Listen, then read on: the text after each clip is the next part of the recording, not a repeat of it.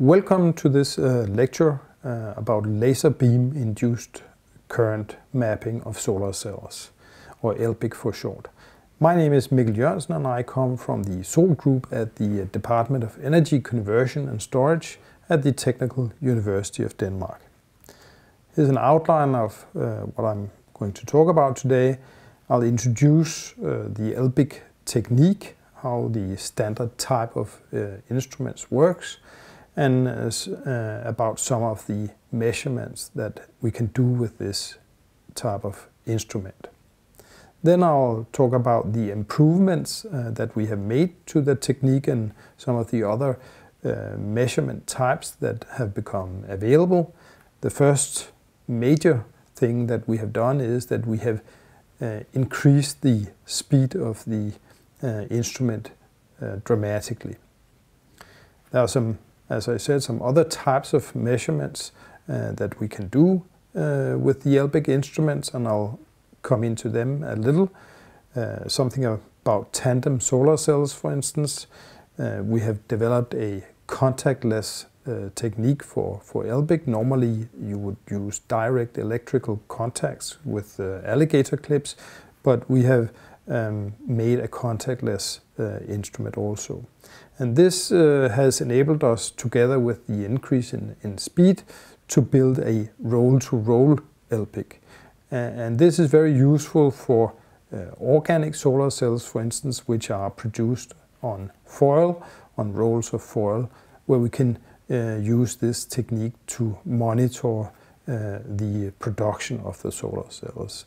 I will also come into some of the problems that are associated with LBIC measurements of solar modules in regards to single cells. And finally, I'll round off with a fun little section on a do-it-yourself LBIC that people can do at home. And even though it doesn't require extensive units to measure this, it can still give interesting information about solar cells. So a standard LBIC instrument is usually set up in some manner like this one here, where we have an XY stage. In this case it moves the solar cell around, so we know the exact position of it, and at the same time we shine a laser onto the solar cell and record the current that we get out of the solar cell at the different positions. And we then use a computer to generate some sort of image or map of the current at the various positions that you see in the images on the right here.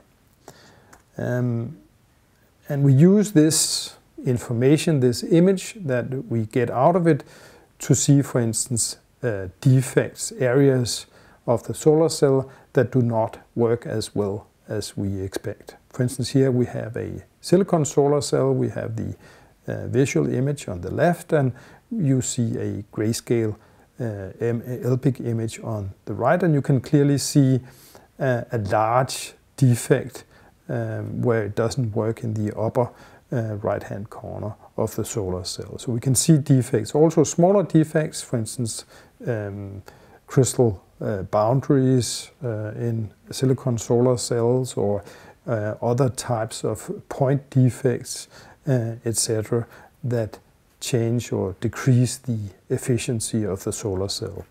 So it can be used to monitor the production process of solar cells. So the principle, if we look a little more closely at it, is that we have this laser that shines on the solar cell, and at the same time we record the current. And we normally do this through a source measure unit, so we keep the voltage at 0 and measure the maximum current that we can get out of the solar cell at each point. And what we get out of this is a current table, a table of current values for each position that we have held the laser on the solar cell.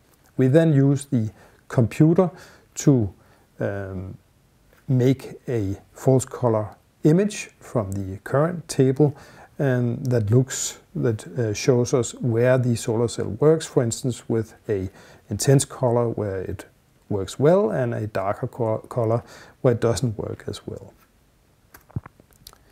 But this is a very slow technique usually. I mean, if you have, say, an area of 10 by 10 centimeters and you want to look at this with a 100 micron resolution, then you get about 1 million points. And it takes about 20 milliseconds to reposition the solar cell or the laser with the XY stage. And we also have to make the electrical measurement. This takes about 20 milliseconds for each pixel. So 1 million points, that gives us 5.5 hours of recording time. So it has had relatively little use. I looked up a search in the Web of Science and looked for the search term LBIC, and I only got 412 references. You can call this technique by some other names, so perhaps the total number of references are larger, but it is in that order. So it has been used to characterize solar cells, but in the scientific community it is not used so much because it is such a slow technique. And we have done a lot of improvements to this technique, and one of the major ones is to increase the speed. And we have done this in two ways. First of all, we use a movable mirror, a mirror that can rotate around 2 axes, and we then shine the laser onto that mirror, and the laser spot is then very quickly moved in a raster pattern on the solar cell. So this is one part of the speed increase. The other one is that instead of measuring the current with a source measure unit, we measure the voltage with an oscilloscope. So this is again much faster. So we have increased the speed for this 10 by 10 centimeter area from the 5.5 hours to only a few seconds or minutes. So a speed increase of about 5,000.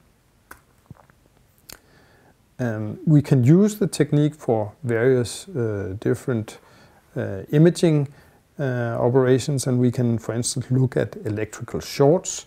And here I've given an example of an organic solar cell module with 8 individual solar cells that are serially connected, and we look at it with 2 different techniques. First of all, our LBIC technique, and also dark lock-in thermography for reference. And you can immediately see that in the LBIC image we can only see 5 of the 8 individual cells clearly, and that is because something has happened to the last 3, and we suspect that this is due to dramatic electrical shorts within these solar cells. And in the dark lock-in thermography image, which is a technique where you send current through the solar cell instead, you can see that certain areas heat up, especially in the 3 solar cells that seem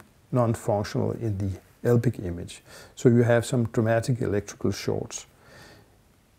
If you look at a cross-section of a solar cell, for instance an organic solar cell, then you have a middle layer which is the active layer, and outside layers which are electron or hole transporting layers, and outside these we have the electrodes. And defects could, for instance, be small metal particles that were embedded in the solar cell, and the extreme example is a metal particle that spans the whole solar cell, so connect the outer electrodes. And that is what has happened in these 3 deficient individual cells. You can also have smaller particles, for instance.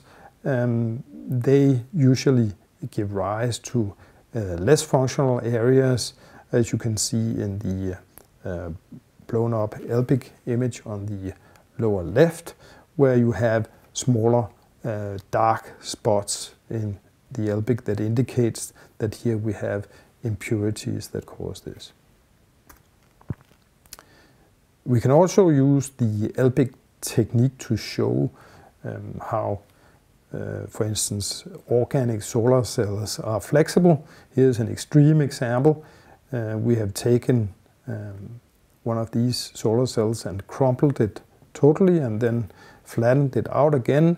And you can see that despite this harsh treatment, it actually still works. There are some areas that have been destroyed, but overall the solar cell still works. This would certainly not be the case for an inorganic solar cell like silicon solar cells. Another possibility is to look at tandem solar cells. For instance, an LBIC can have two different laser wavelengths built into it. So if we have a tandem solar cell which consists of two solar cells stacked on top of each other, where one active layer takes out the energy in one part of the solar spectrum and the other cell another part of the spectrum. We can then look at how the individual subcells work and if there are defects in any of those. A very different type of measurement that we have also looked at is making what we call capacitance mapping. If you imagine that in each pixel of the solar cell we pulse the laser light, then if you look at the diagram on the left, you can see that when we turn on the laser, the signal from the solar cell increases at a certain rate, and when we turn off the laser, it disappears also again at a certain rate. And this rate of increase or decrease corresponds to a certain capacitance value at that point.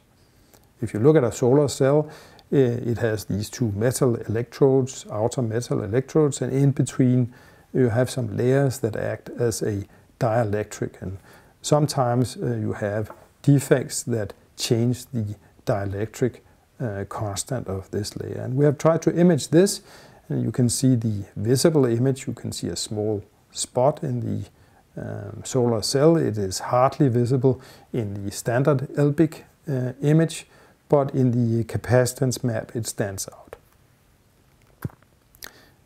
The idea of capacitance led us to think about other ways of contacting to the solar cell. And we have experimented with what we call contactless LBIC using capacitive coupling. So if you look at, for instance, a solar cell module, as I've shown here, they have some outer electrodes, and if we then put metal plates around these, we form some outer capacitors, and we can transmit the electrical signal that is generated inside the solar cell to the outside recording instrument without using direct electrical contacts. Of course, this only works when the current or voltage is changing. Capacitors only transmit alternating current.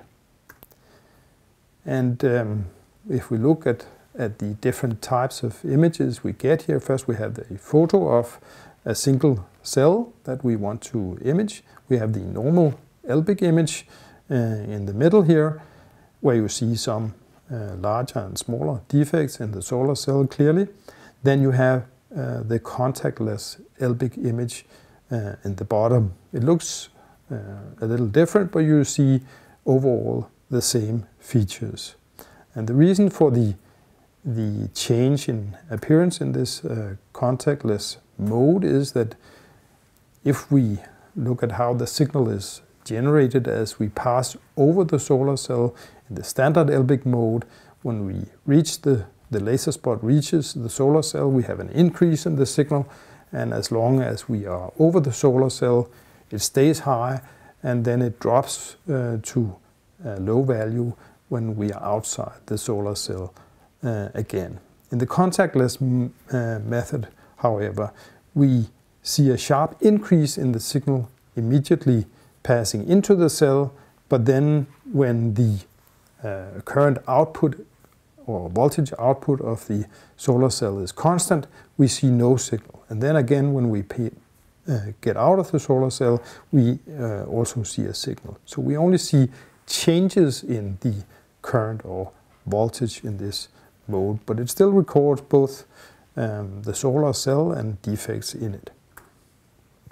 And of course, this contactless mode, together with the speed, has made it possible to do what we call roll-to-roll LBIC. This is a technique where you have solar cells, for instance printed solar cells, on a plastic roll, and then you can roll it through the instrument as shown here and record the LBIC. And this is very suitable for characterizing the manufacturing process of plastic solar cells. You see here an example where we have a 13-meter stretch of solar cells that we have imaged with this contactless mode roll-to-roll LBIC. We can see some of the larger defects at least, or parts of solar cells that do not work. I'll round off this section with some problems that you can have with solar cell modules as opposed to single solar cells.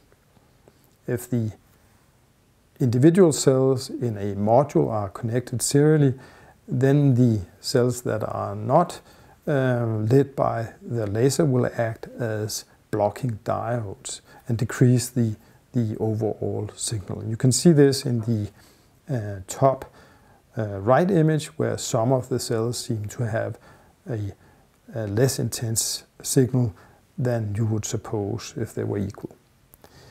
And one way around this is to use bias elimination. You can use a general light source inside the instrument in addition to the laser. Then this background illumination will open all the solar cells, all the diodes of the solar cells, and you will get a reasonable image out of that. Another way around it is to use what is called bias voltage. You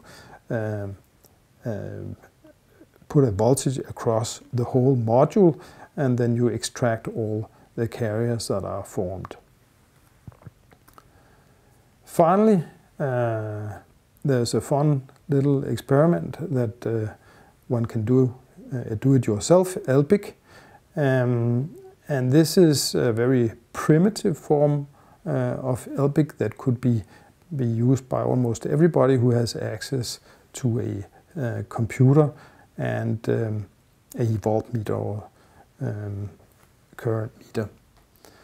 So what we did was that we wrote a program where we moved a small white rectangular spot around the screen with a black background, and then we put the solar cell facing downwards on the computer screen. And then we recorded the current that was generated at each location with this white spot. And then we created a grid structure in a paint program and colored each grid cell according to the current values that we recorded. This is of course much more coarse than the LBIC instruments that you have seen until now, but it does give reasonable images. For instance, here we compare a standard LBIC image of a 8-cell module with this do-it-yourself LBIC. You can see that the do-it-yourself LBIC is considerably blurred to the standard version here, but nevertheless you can see the outline of each individual cell, and you see that they have intensities that correspond with a normal LBIC image.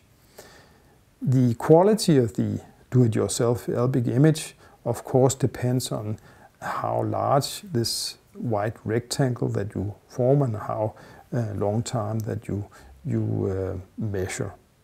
And here we have shown that if you do very small spot sizes, you can get a much clearer or much finer image, whereas if you have larger spots, you of course get a coarser image, but there is also the effect that if you have a very small spot on your screen, then the current measured will be very small and you'll have some uncertainty there. So there is a balance, an optimum spot size that you have to use. And at last, I will thank you for your attention and acknowledge the financial support that we have got and the work that has been done in the SOL group at the DTU Energy. And I'll say that some of the instruments that we have used are available at Infinity APS. Thank you.